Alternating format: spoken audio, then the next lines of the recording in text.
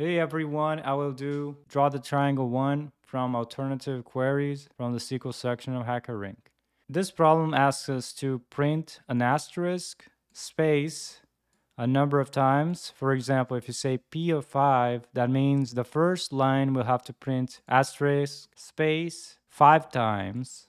Then the next line would be 4 times, and so on until we reach only one asterisk. And the problem asks us to do P of 20, that is 20 asterisks separated by a space, followed by 19 asterisks, 18, and so on up until the last line that's going to be only one asterisk. So how can we do that? Well, I'll first teach you how to do just the very first one. If you do select and use the function repeat with a star space and you pass the number 20 here, let's see what we get. So the result is asterisk space repeated 20 times. That would satisfy the very first line. But then we got to do it for 19 and then 18, 17 up until 1, right?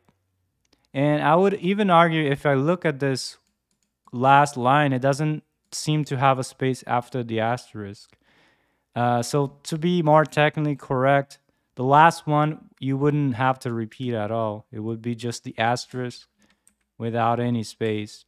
But obviously you could write these one by one. You can write 20, copy this, do 19 and so on. But that's not the smart way. We don't want to do it that way, okay? We want to do it programmatically. So we're going to write a program that will do that automatically. So we don't have to write it. And I'm going to use a loop for that. And it's the while loop. But to do the while loop, I have to do it inside a store procedure. So I cannot just do it right away. Okay. So let's get going here. So instead of 20, I'm going to put a placeholder variable I. Okay. And that I will change. It will start from 20 and then it will become 19 and then it will become 18 and so on up until 1. Okay. So I'm going to define that variable here. So I'm going to say declare I, that's the name of the variable, of type int, an integer, and the initial value, that is the default, is going to be, in this case, 20.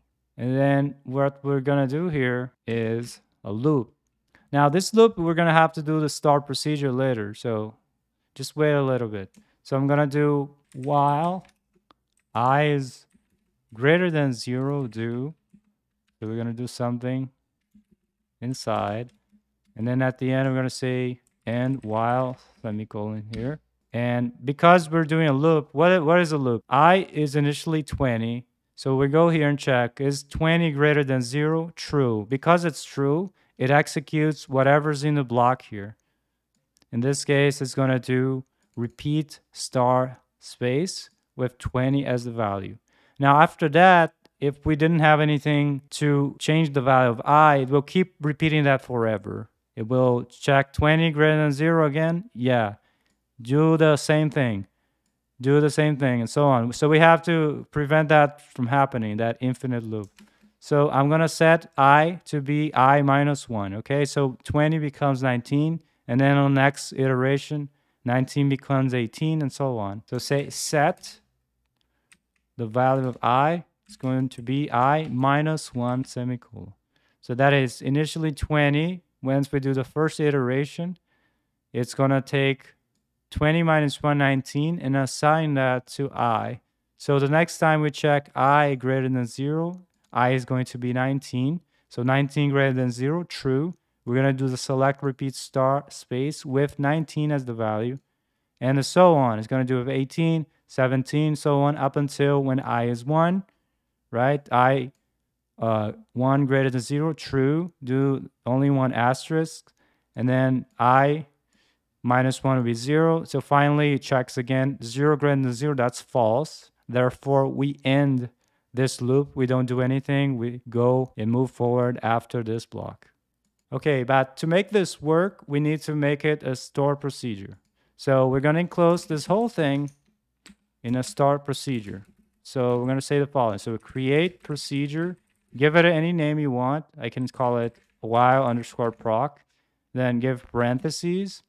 And then I'm going to say begin in a new line. And then after the whole thing, the block of code that I want to execute, the statements, I'm going to say end. Now, to make this work, this is just the declaration of how the procedure would go. You have to actually execute the procedure, so you have to call it. So I'm going to call space the name that you give here, while underscore proc, and parentheses semicolon. Now there's a little problem that we're going to run if we run it like that with a semicolon here. And that's because if you look at the documentation, here's for define store programs. This is how you do it. There's this problem if you use a MySQL client to define a store program containing semicolon characters, a problem arises. By default, MySQL itself recognizes semicolon as a statement delimiter. Okay, so every time at the end of the line, we add a semicolon, right? But we're going to get a problem if we create a start procedure. So what we have to do is we must redefine the delimiter temporarily to cause MySQL to pass the entire start program definition to the server. So basically you have to say delimiter and give it some character, for example, $$ or // and then this is going to be the delimiter instead of the semicolon at the end of the line. And then you do your procedure, definition, and so on. And then at the end, you use that delimiter. And then finally, to bring it back to the original delimiter, that semicolon, you do delimiter space semicolon. So we're going to need that, otherwise we get a problem. Okay, so instead of the semicolon here, I'm going to use a $$ as the delimiter. So at the end of the statement of the procedure, I use $$.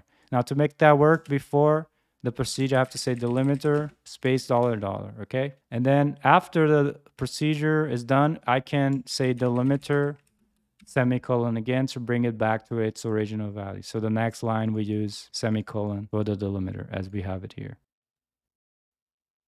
And there you go. We got the first line with 20 asterisks followed by a space, and then 18, and then 19, and then 18, and so on up until the last line that's asterisk followed by space.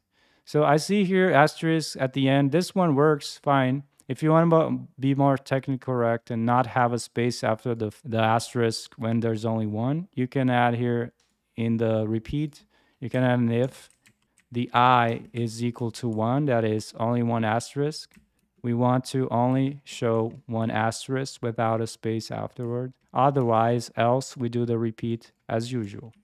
So that way, the last one, the very last one, you only got an asterisk and no space after that. That one works the same way for the purposes of the solution to this problem. So I'm going to click Submit Code.